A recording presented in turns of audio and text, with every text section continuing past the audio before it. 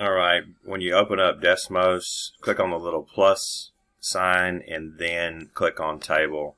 Then entering in the particular data that you have, the x value 1. Let's just take a look at it, and it appears to be there's a curve to it, but it's not exponential. This if it were exponential, as x increases by 1, y would increase by some common multiplier, ratio we call it. So while it's some kind of curve, it's not definitely not perfectly exponential, but we can fit an exponential model to it. After entering your data, go to cell 2. Start with y1, y sub 1. That'll reference the y data that you just entered in. Then click on the keyboard, and then ABC, the bottom left, and then the wavy equals for approximately, or the tilde for approximately. And then we're going to enter in your standard form of an exponential, a times b to the power of, and we're going to reference our x list up here, x sub 1,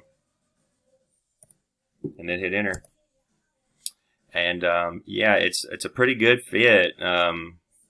My first thought is it's kind of quadratic-y, but this looks like a pretty good fit. And over here you can see r squared is the coefficient of determination. It is you can read it as a percentage. So it's basically saying that it's a 98% fit, you might say. Technically, 98% of the change in y is predicted by a change in x. It is a really good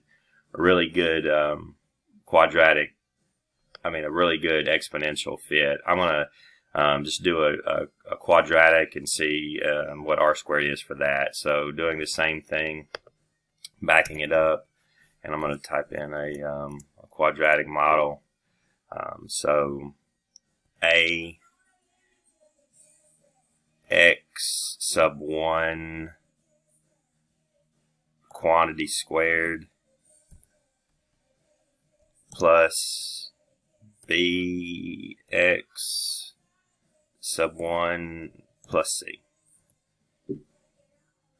Okay, it is, yeah, r squared here is 1, and you can see that it's a perfect fit. I should have probably looked at the second differences in the beginning. If you looking at the second differences here, Betsy, 1 goes to 3, that's a change of 2. 3 goes to 6, change of 3. 6 goes to 10, change of 4. 10 goes to 15, change of 5. Looking at those second differences, I'm gonna copy this into a. Why I didn't look at this originally, I don't know. So the math teacher in me gets a spanking. So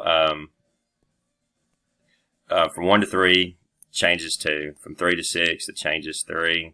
From 6 to 10, the change is 4. From 10 to 15, the change is 5. Looking at these second differences, 1, 1, 1. This is indicative of a quadratic relationship, not an exponential relationship. I hope this video will help you out. The equation for it, Desmos will have it cranked out for you right here. A is 0.5, so it's 1/2 x squared plus 1/2 x. That's the b parameter, and c is the constant.